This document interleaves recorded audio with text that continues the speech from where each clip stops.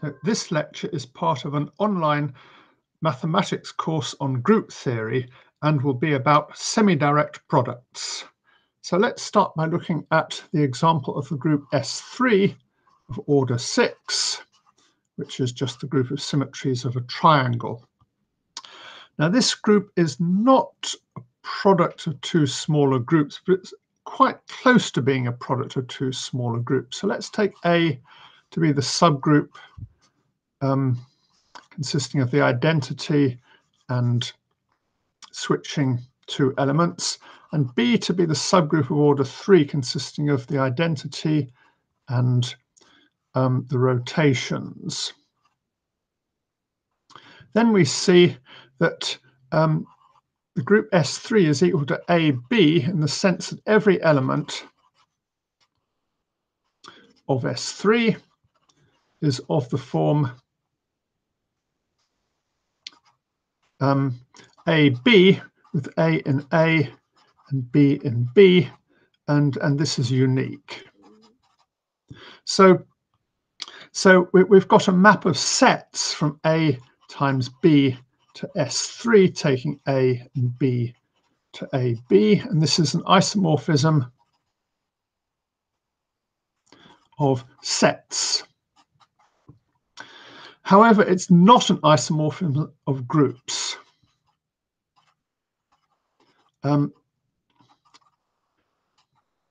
So we have a product of groups A times B, but the map from here to here is not a homomorphism of groups. It's just a map of sets. And the problem is that the subgroups A and B of S3 don't commute. In other words, the product of A and B is not necessarily the same as the product of B and A. So what actually happens if we try and multiply two elements like this? So suppose we take the element A1, B1 and try and multiply it by the element A2, B2 and try and get an element of the form A times something. Well, this is equal to A1, A2 times A2 to the minus 1, B1, A2 times B2. And this thing here is in B. So here we've got an element of the group A times an element of the group B, except B1 has sort of been twisted by A2 in some sense. So it's convenient to write x to the minus 1 y x equals y to the x. So this is the definition of y to the x. And the reason for writing this as an exponent is this actually satisfies the usual rules for exponents. So y1, y2 to the x is equal to y1 to the x, y2 to the x, as you can easily check, and y1, so what y to the x1, x2 is equal to y to the x1, x2. So this funny notation actually does satisfy the usual rules for exponentiation that you're used to. So so what we've got is so we have a subgroup A, and we have a normal subgroup B, and the group G is equal to AB uniquely. We mean every element of G can be written uniquely as something in A times something in B. And we also have an action of A on B. This is actually going to be a right action. In other words, for any element B and A, we've got an element B to the A, and this action preserves products of B. So B1, B2 to the A is equal to B1 to the A, B2 to the A. So this says that it's an action. This says that it preserves the product of B and B to the A1, A2 is equal to B to the A1 to the A2. This says it is an action of A on B. In other words, you can think of this as being a homomorphism from A to the group of symmetries of B. And we can ask conversely, suppose we didn't have this group G. So suppose we only had a group A and a group B and an action of A on B. Can we reconstruct G? So suppose we're given a group A and a group B and a right action of A on B. And the problem is to construct a group from these so that B is a normal subgroup and A is a subgroup, and this right action is given by conjugation. Well, it's kind of obvious how to do this. We just take G to be the set A times B and define A1, B1 times A2, B2 to be, it's really easy to get confused by this. It's A1, A2 times B1 to the A2, B2. So this is what the product of these would have to be if we'd started with the group G and had the normal subgroup A and the normal subgroup B and the other group A. So the problem is, does this make G into a group?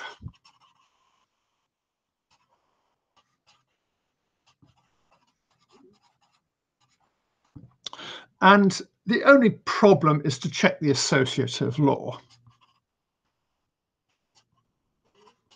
So we should check existence of inverses and identity and so on, but those are very easy to check. The one we have to do a bit of work on is the associative law. So what happens is we take A1, B1, A2, B2, A3, B3. So we've got three elements of G, and we can multiply them in two different ways. We can first multiply these two, or we can multiply these two, and we've got to check we get the same. So let's multiply these two. Well, we get A1, A2, B1 to the A2, B2. And now we want to multiply this element by this element here, and we get A1, A2, A3, B1 to the A2, B2, all acted on by A3, B3. On the other hand, we can first multiply these two, and we get A2, A3, B2 to the A3, B3. And then we can multiply these two, and we get A1, A2, A3, B1 to the A2, A3, times B2 to the A3, times B3. So the problem is this equal to this? And you can see those are equal because this expression here is just equal to B1 to the A2, A3 times B2 to the A3 by one of the rules for exponentiation, and this is equal to B1 to the A2, A3, B2 to the A3 by the other rule for exponentiation, which is very convenient because it's this element here. So we do indeed get a group, and this is called the semidirect product of A and B. So summary, given A, B, and a right action of A on B, we get a semi-direct product which is denoted by a twiddle. It's this sort of times sign with a line there. And this says B is a normal subgroup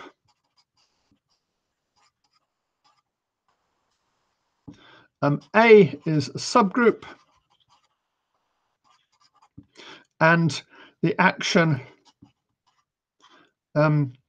taking B to A to the minus 1 BA in a semi-direct product B is the same as the given action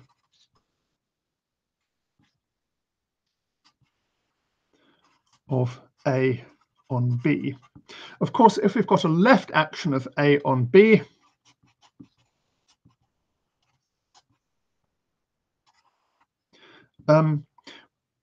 we can also form a semi-direct product, which is usually denoted by B with this thing going the other way around. So this time the left-hand thing is the normal subgroup. So this sort of line is on the opposite side to the normal subgroup, and this is almost impossible to remember.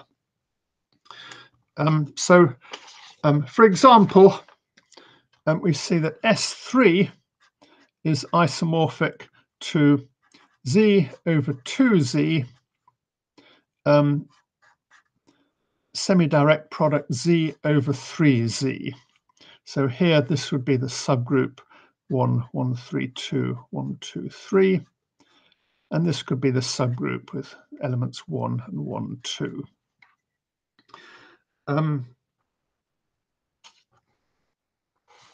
So we can use this to classify subgroups of groups of order 6. So let's classify groups G of order 6. And what we're going to do is to show that G has to be some sort of semi-direct product. So first of all, G has an element of order 3. Well, this follows because all elements of G must have order 1, 2, 3, or 6. If it's got an element of order 6, it's cyclic and certainly has an element of order 3. If it has no elements of order 3 or 6, then all elements would be of order 2, and we've classified groups such that all elements of order 2, and they all have a power of 2. So let's call this element G. Then 1G, G squared is a subgroup of order 3, and it is normal as all subgroups of index 2 are normal. Remember, we had this as in a previous lecture. So we found a normal subgroup of order 3. Secondly, G has a subgroup of order 2. And if it didn't have a subgroup of order 2, then all elements other than the identity would have to have order 3. But however, all elements of order 3 come in pairs because we've got an element of order 3 and its inverse. So G has an even number of elements of order 3. But since there are an odd number of elements that aren't the identity, there must be some element that doesn't have order 3 and isn't the identity. So it must have order 2 or 6. And if it is order 6, we can just cube it and get an element of order 2. So we've got a normal subgroup of order 3, and we've got a subgroup of order 2. This means G is a semi-direct product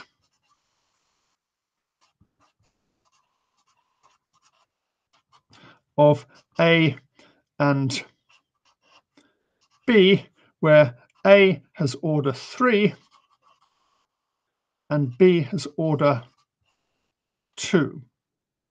And the only thing we don't know is what is the action of B on A. So this action is going to be given by conjugation in the group G. but we don't yet know how this group of order 2 acts by conjugation on order 3. So how can a group of order 2 act on a group of order 3? Well, what we do is we look at all automorphisms of the group of order 3. So the automorphisms, well, if this is generated by an element G, well, any automorphism must take G to an element of order exactly 3. So we either map G to itself or we map G to its inverse, because these are the only two elements of order 3. So this is the identity automorphism, and this is the non-trivial one. So there are two ways Z over 2Z can act on this, because the group of automorphisms is a group of order 2, and there are only two homomorphisms from a group of order 2 to a group of order 2. So case 1, Z over 2Z acts trivially on Z over 3Z. In this case, we get a direct product Z over 2Z times Z over 3Z, which, as we've seen, is Z over 6Z. Case 2, Z over 2Z acts non-trivially. So if Z over 3Z is generated by G and Z over 2Z is generated by H, then we're putting G of H equals G to the minus 1. And as we've seen, this is just isomorphic to the group S3, because S3 is a semi-direct product with this non-trivial action.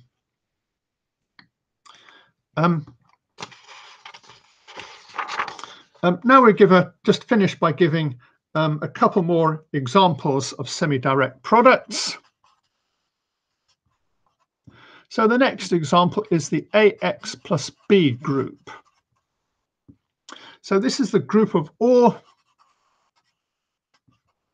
transformations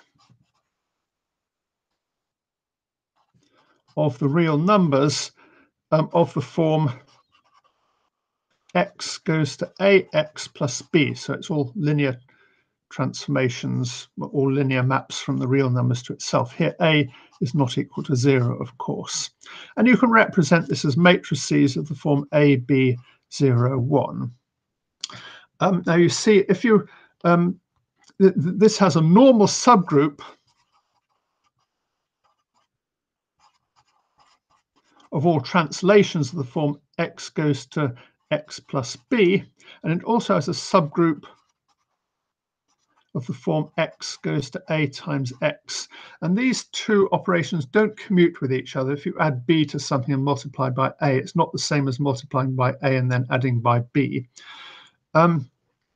And we get an action of this normal subgroup, which is isomorphic to the reals. Sorry, we get an action of this subgroup, which is isomorphic to the non-zero reals on this normal subgroup, just as multiplication. So we would have the action of A on an element B is just multiplication of B by A. So we would have the rather confusing notation that BA is just B times A. Sorry about the fact that this rather conflicts with the normal notation for exponentiation.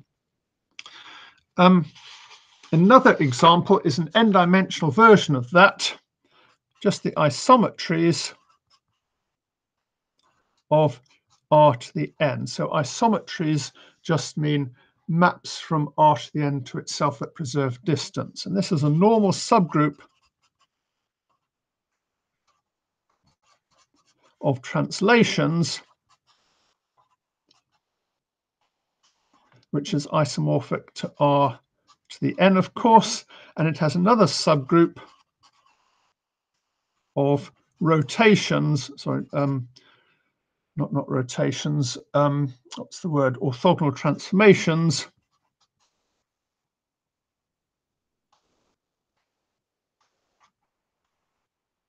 these are just isometries that fix the origin and are given by elements of the orthogonal group. The orthogonal group is usually denoted by ON of R. This means the group of n by n orthogonal matrices, where an orthogonal matrix is just a matrix that preserves distances. And this group here acts on R to the n. And if we take the semidirect product of this orthogonal group by the group of translations, we get the group of all isometries of R to the n. Notice that the previous example was very similar to the case n equals 1, except we weren't just doing isometries, we were also allowing things to be rescaling.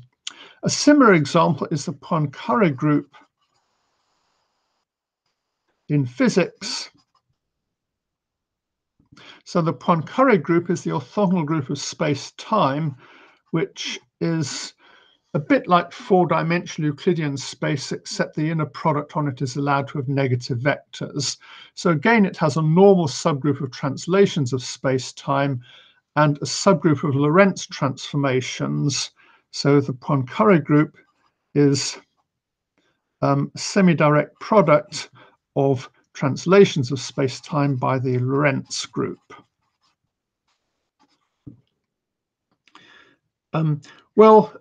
So that's more or less classified groups of order 6. Groups of order 7 are all cyclic because 7 is prime. So the next interesting case to do is to classify the groups of order 8, which we will do in the next lecture.